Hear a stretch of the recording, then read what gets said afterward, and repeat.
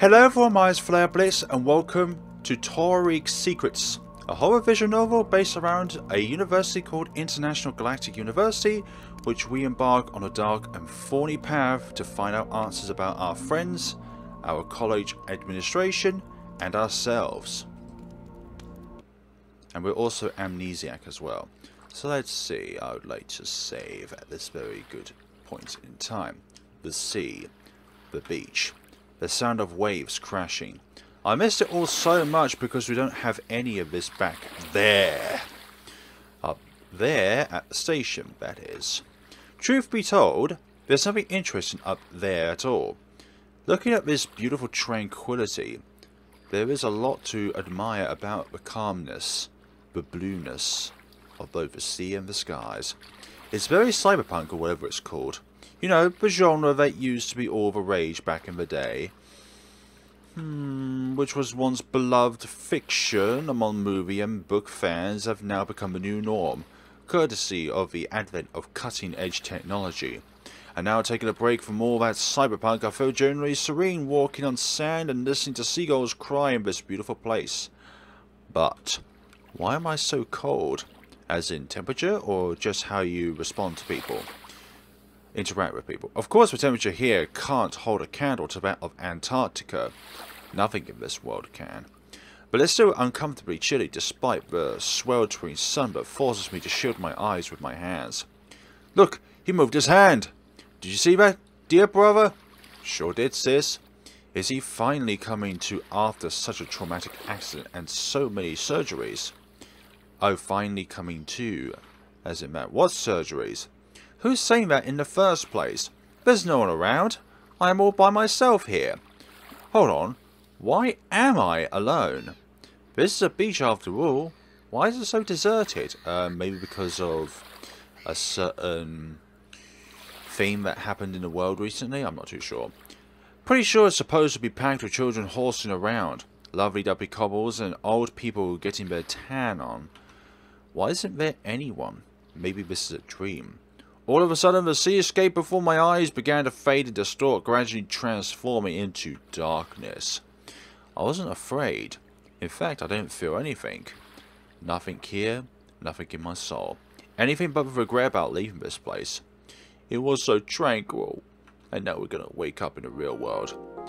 I woke up on a hospital bed with horrible pain in my entire body, feeling like I'd been exposed to a high voltage shock for several days in a row. Two strangers were standing by my bedside, a young man and a girl. He's awake.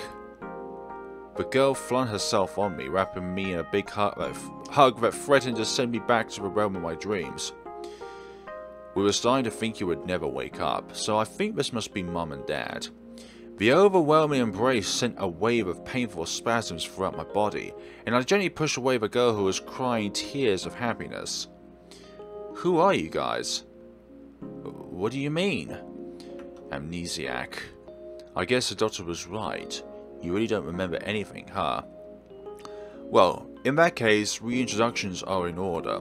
The name is best friend. Okay, the name is Pluto, your best friend. And this here is my sister, Sunny. Something to do with the solar system. Pluto, Sunny. I feel sorry for the person who's going to be called Uranus. Best friend, huh? Why aren't you charging at me tearfully then? Wouldn't worry about me? Nope, I wasn't. I just knew you'd pull through for sure, that's all. Turns out I was right.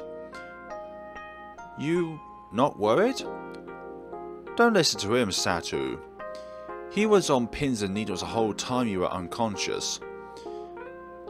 There goes playing a tough guy. I guess I'm caught in a lie. Pluto smiled and inched closer to my bed. You probably don't even remember why you're here, do you? Yeah, I'm drawing a total blank here. Actually, wait a minute. Flowers. That's right, there was a whole bunch of flowers around me. That's the only recollection I have right now. No wonder, considering you fell out of a uni's botanic garden window. What? Yes, you totally did. The sound of breaking glass was so loud, everybody around came running to see what's up. Or what's falling down. Then the ambulance and the police arrived. Damn. How long was I out for? About a week. Maybe longer. W-E-E-K. That ain't that much all in all, right? Pluto pulled a small piece of paper out of his pocket and handed it to me. Marcy asked me to give this to you when you wake up. When you wake up. I didn't read it, I swear. I took the note. I will read the note. I am not one to shy away from notes. I unfolded the letter. I'm so glad you're finally awake. I was worried sick. Please get well soon. Hope you don't forget me. Marcy. That might be a bit difficult. I'm so glad you... Okay, I've already read that. Marcy. I was looking at the letter itself and not the actual text below. Marcy, huh? Thanks for well wishes. I wish I could remember you. She's at a different station right now. Didn't have a chance to tag along. Mercury is with her too. Mercury? The very same? You don't remember her as well? Weird question. Coming from friends I don't recognize. Sunny was about to say something, got interrupted by the sound of rapidly approaching footsteps. Then a girl entered the room. Wow, our test pilot is awake. Had enough of flying. Better pack a parachute next time. Never expected you to show up here in Nebereal, so that must be a nebula. There's no way I couldn't swing by our kamikaze here, that's just rude. I sometimes think that being polite is on the other end of the spectrum for you. I think eager is another word. You'll want to talk right now. Am I friends with this girl too? I don't feel so good suddenly. Hey, cat got your tongue along with your memories? I was feeling up to talking to this person, but I reluctantly conceded. My tongue is quite fine. You could do without yours though. Pluto and Sunny giggled quietly as Nebereal frowned her brows. Is this Rude People Club? Fine, you'll be that way. I'm out of here. Nebereal was about to leave the room, but Pluto took her hand in his and gave her a pat on the shoulder with his other one. Hey, come on. We didn't mean it like that. Sorry, we're just a little on edge right now. That's right. Please don't be mad, Nebereal. Nebereal sharply turns to face us. Gotcha. I wasn't gonna leave for reals. You people fell for it hook, line and sinker. Yeah, right. Listen, how much longer am I supposed to stay here? Now that I'm awake, they've got to discharge me, right? Discharge? They'd be ridiculous. You ought to remain here for a few more days at least. Yes, my brother is right, if you say so. But if I'm not discharged after that, I'm blowing, but that's not your choice. As you wish. You won't listen to us anyway. Pluto shrugged. What a naughty boy. Wish I could punish you. Just kidding. You already punished yourself by getting into the school. Another bad joke added to the pile. Nebereal pretended she didn't catch that. Guys, I just remembered something. When are we going to start setting up for prom tonight? Prom night. Interesting thing to bring up at this moment, sis. I suppose we can start as soon as Satou walks out of here. Or crawls out of here. Pluto and Sunny each gave Nebereal a disapproving look.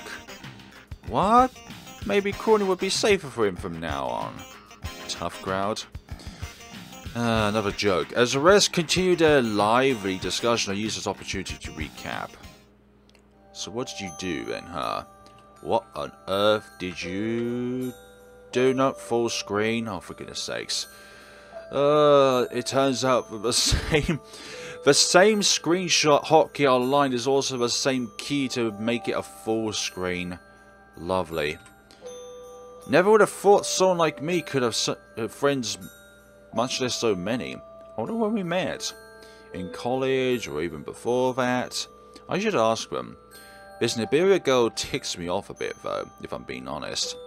I just gotta get used to her shtick, I guess. But what about that Marcy? What's she like? Is she cute? Kind? She bothered to write me a letter, so she must be at least concerned. Oh yeah, didn't they also mention someone called Mercury? I hope those two aren't like Nebereal. But what if they are? But don't say you are the company you keep for nothing. Looking at Sunny and Pluto, it's mind-boggling how they could get along with such an eccentric person. They're called dualities. They seem to be like chalk and cheese. Or do opposites actually attract? Yes, opposites do attract. When you have one timid person, you have a very, very, very, very highly strong, energetic person. If that's the case, perhaps even I could break the ice with Nebereal somehow. Who knows? Satou, what do you think? I'll stop my musings. What do I think of what? Come again? I just kind of spaced out. You really didn't hear a thing we were saying? Nope. In that case, let me reiterate. We're thinking of doing a song for prom, but can't decide on which one. What are the options? How about Such a Lonely Day? There you have it. Do you even know it? Nope. Should I? If that's the song we're doing, you ought to... Makes sense. Listen to it. Seen it. I reflectively smiled. I'm down. It's kind of old school. Just like our dean, Mr. Oreo, but he's probably even older. Oh boy. The fact that even Nebereal liked the idea makes this a wrap. Hey, what's that supposed to mean? Why do we keep picking on old poor Nebereal? Do you really think I'm that haughty? No, it's just that you have a unique outlook is all. I'll take that as a compliment. Unique rings true. Maybe to an excess. I want to take a jab at Nebereal, but Sunny seemed to somehow sense my malicious intentions and interjected. Guys, I think Satou is getting tired of our prattle. Let's give him some space. He shouldn't overexert himself after just waking up from a week-long coma. Sunny appeared to have realized that me and Nebereal are capable of going after each other forever. And if we continue to hang out, it would inevitably come just to that. She really is smart. Yeah, truth be told, I am a little tired. We understand. We'll give you some alone time then. Get better. We'll stop by tomorrow again. See you tomorrow. Please recover quickly. Yeah, see you around. Hope you don't kick the bucket overnight. I'll try my best not to. Bye guys. Thanks for coming. Pluto and Sunny gave me each a farewell hug. Nebereal merely patted my shoulder and wished me not to die again. Maybe she's not that bad. Has her own way of saying thank you. My friends exited the room and headed towards an unknown destination, leaving me to recuperate. Leaving me to just swell here. I never got up from my bed after my new friends left. Not because I didn't have the strength. I just didn't feel like it. Where would I go? There's only the bathroom, but considering I haven't had anything much to eat or drink, there is no need to use it. Actually, where am I supposed to go after this? To my dormitory? Or maybe back to Earth? Okay, that puts a new spin on things. Are we on some other planet then? Hell if I know. I'll just take it as it comes, as I usually do. Is that what I usually do? Yeah, I'm asking too many questions. It sucks that I can't answer any of them though.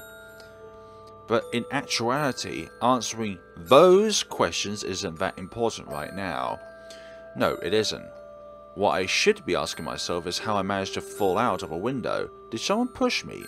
In that case, who?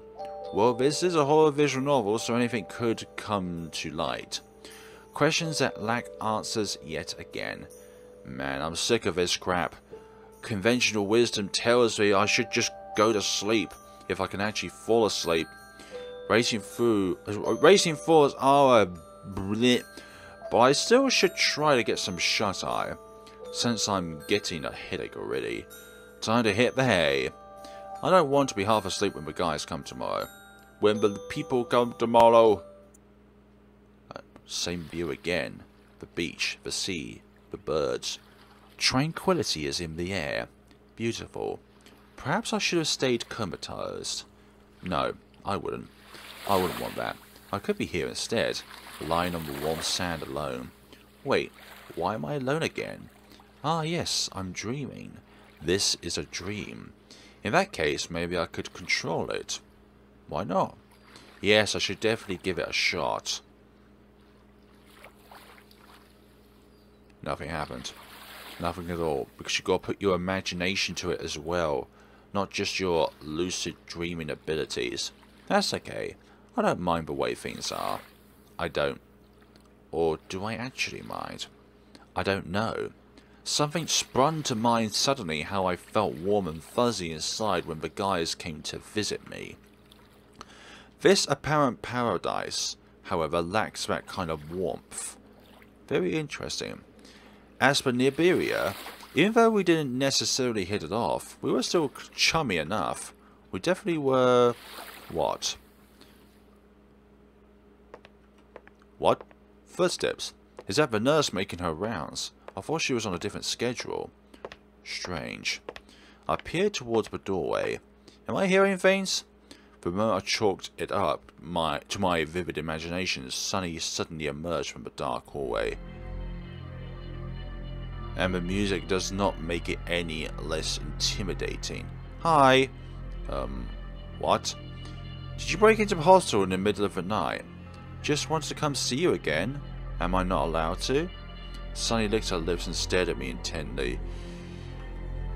You are, but it's 2 AM. So what? People miss each other around the clock, especially at night. I don't like where this is going. Sunny came closer. Are you really here just to see me? Maybe I am. Maybe I'm not. Oh, great. In the blink of an eye, the girl jumped at me from where she was standing. Oh, dearie me.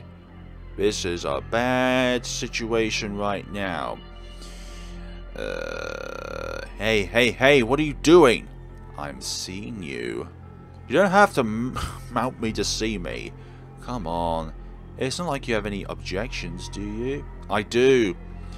Our lips are so close they were almost touching. Just a bit closer and what? I like you push Sunny away from me. I'm sorry, I can't do this. You're probably right. Let's find a more suitable place. No, we cannot do this. Sunny climbed down my bed and walked toward the exit. Catch up. She left the room. Hey, wait up. Where are you going? This whole place is closed up. Now that I think about it, how did she get inside? She couldn't have used a window. This is the 4th floor after all. How do you even know it's the 4th floor? Did she pick the lock? Shivers went down my spine. That's disturbing. What should I do? We're gonna stay in the room. I mean, that is just the most logical thing to do. We're just gonna stay in here. She's not for real Sunny. I'm not going after her. I'll let the hospital staff handle her. I'm not foolish enough to chase after girls in a hospital, especially at night. That sounds like a hentai setup. What could possibly happen to her? The hospital is bustling with people, so she's totally safe. I don't think this kind of behavior is typical of her though. Maybe she's sleepwalking, or mentally ill. I've heard of bipolar disorder, or maybe she's getting something more sinister. Dunno. I'm crossed to the door and locked it. I hope I can get some sleep now. I'll ask Pluto and Sunny tomorrow. Maybe she's always been like that. However, my first impression of her was that she was lucid and well-mannered. All of this is weird. I went back to bed. I need to rid my brain of all thought. Maybe then I'll be able to fall asleep again. Damn, this is difficult. I'm too stressed about that situation. Why in the world would she be out and about the college town at 2 in the morning? She should be more like me, out cold at 10. I heard somewhere that going to bed at that time is good for you. I smiled to myself. I guess today is an exception to my routine. That's okay, life goes on. I've had worse things happen to me. Probably. I don't remember, but probably. I closed my eyes and started to count sheep. They say this method is foolproof. I'll give it a shot. 1, 2, 3, 4, 5, 6, 7, 8, 9, 10. You again. I opened my eyes. What was it? What the hell? Stretched out all around me was a meadow of night at night. I was just in my hospital room. How am I in a place... How am I in this place now? This is beyond insane. I looked around. It's pitch black here, except there are some midnight sceneries. Oh, hello, mister. A small girl came out from behind a tree. Who are you? Are you Sunny, but from childhood age? She looked to be about 8, and she was dressed in old, torn rags. But she looked pretty happy. Hello? If you don't mind me asking, what are you doing in a forest at night? It's dangerous, you know. I'm out for a walk. Don't be afraid, it's not dangerous here at all. Yes, said the creepy monster. What are you doing here? That question caught me off guard. I can't just tell her I've no idea how I came to be here. I'm a woodsman. I said the first thing that popped into my head. Wow, I've never seen around here before. I guess the girl paid no mind to my hospital attire. She's just a kid. She probably doesn't even know what a woodsman looks like. Even I'm not sure what he's supposed to look like. I can picture one with a beard and wearing suspenders, but I digress. I should ask her name. Not that I care much, just to be polite. Maybe she knows what's going on here, however small a chance. It's my first day here. Hey, what's your name? I'm Yuppie. What are you called? The girl's lips curved into a smile. My name's Satou. Nice to meet you, Yuppie. I held my hand out to her. Yuppie took it with both of her tiny hands and pulled me after her. Okay, Mr. Woodsman, follow me. I'll show you our house. A house? Yes. It's very big and pretty. Maybe she was taking me to some place, people who could help me. So I agreed to follow her. Alright. Lead the way then. My new acquaintance took off toward the thick trees, me in tow. As we went on, Yuppie kept telling me how scenic it is around here and what a great place it is to live. All the while not letting go of my hand, not even for a second. I've got to give props to this tyke. She seemed to know the forest like the back of her hand. She was confidently navigating through it in almost complete darkness, tugging me behind her assertively. Almost there. Okay, Yuppie. Wait, isn't Yuppie a name of like an urban legend or something like that? So I'm thinking about it now, that is probably the case. Yuppie is definitely like a an urban legend. Not a good one. 5 minutes later we finally arrived. We're here! And you have the same sort of slight transparent feeling that Sunny did when she arrived at the hospital at 2 in the morning. Yuppie let go of my hand and pointed toward the door. Go ahead, it's open! I prayed for her parents to be normal people. This isn't a nice scenario. I'll ask them how to find my way out and then get out of their hair forever. Okay. But please introduce me to your mum and dad so they don't think I'm breaking and entering or something. Yuppie's face turned dark and mournful. I don't have them. After saying that, she dashed towards the door and disappeared behind it. Hey, please wait! I didn't mean to upset you. I had no choice but to follow the girl. As I thought, this is going to be a bit sinister. The interior looked very dusty. Dilapidated, giving the impression that the place has been uninhabited for 20 years, give or take. There were toys strewn about the floor that looked far from new as well. Yuppie lives here by herself? Can't be. She's probably not an only child. There's too many toys for her alone.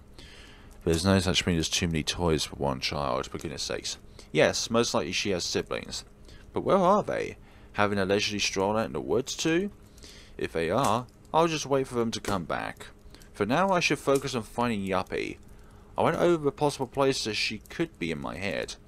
Where would I hide if I were a little girl? There would be the attic. Great spot. I should get there.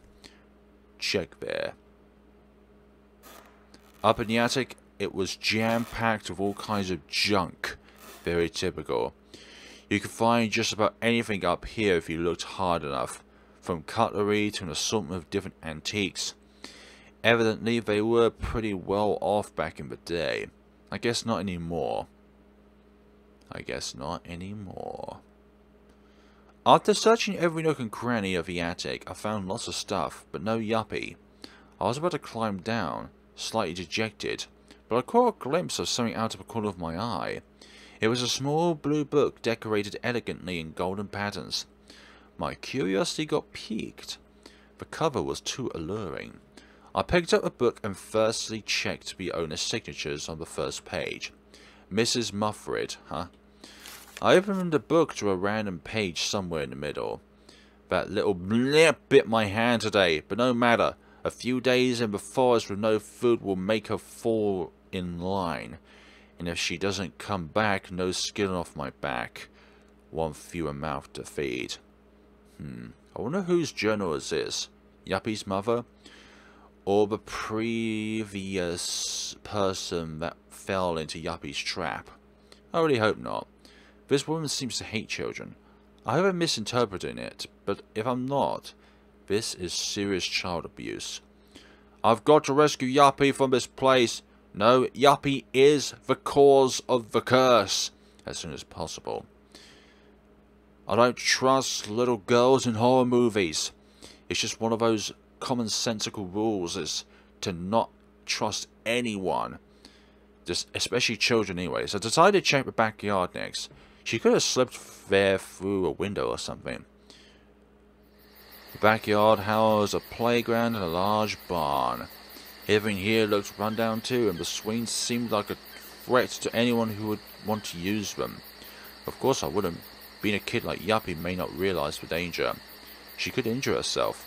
That thing is a death trap. But since I don't see her here, she's unlikely to swing on it. Solid logic. Nice one, Satou. I tooted my own horn and continued the search. I haven't checked the barn yet. I doubt Yuppie's hiding there, but I need to make sure. What if she is in there, crying in a corner, all alone? I strode purposefully towards the barn as I imagined that. I paused a little before entering to come up with what I should say to my little friend if I find her. Okay, I'll just wing it. As always, I went inside. Yuppie wasn't there. Something else was, though. A skeleton? Oh my gosh. Yeah, I think that one's going to be greyed out. I saw a blood-chilling scene. There's a huge wolf skewered upon several spikes in the middle of the barn. It was missing chunks of flesh in some spots. It still inhabited feeble signs of life. However, its body twitched occasionally, convulsing, and its paws were slightly shaking. The animal wasn't howling. The poor guy apparently just didn't have the strength. He just wistfully stared into space, waiting for the suffering to end. But the relief wasn't coming. As if someone or something was preventing it from dying. It's a curse, I tell you. Unfortunately, there wasn't anything around here that could be used to mercy kill the bleeding animal. Only bays of hay and a few dozen lodges. What if... I don't want to do either of these things, you know. Leaving it there just makes it suffer, but you feel guilty ending the poor guy's suffering. But if you want to be ultimately merciful, you would end the suffering. I picked up one of the logs. I could help it after all. Oh my gosh, another one. I rose the log above the wolf's head and kept landing heavy blows down on it, one after another, until the animal stopped moving completely. Tossing the log aside and wiping blood off my forehead, I looked at the animal and made sure it really dead. Then made to leave the barn to go back to the house. And was Yuppie there? What the heck? Why would those people torture a poor animal like that? That's just monstrous. I hope to get to the bottom of this. I decided to look for Yuppie in the kitchen. The kitchen was a relatively small area compared to the entrance hall. It was like your average kitchen. Just a plain table, some chairs, a stove, and a fridge.